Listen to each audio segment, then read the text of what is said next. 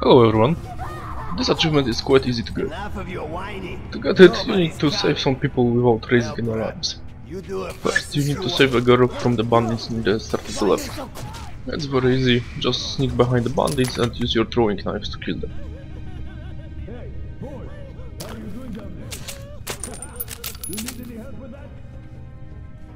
And once a person is summoned, even if you now you have to save the mother and the child.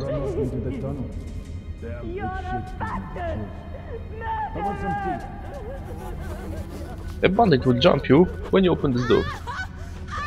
Just keep tapping your melee key to get rid of him and kill him with a silenced weapon.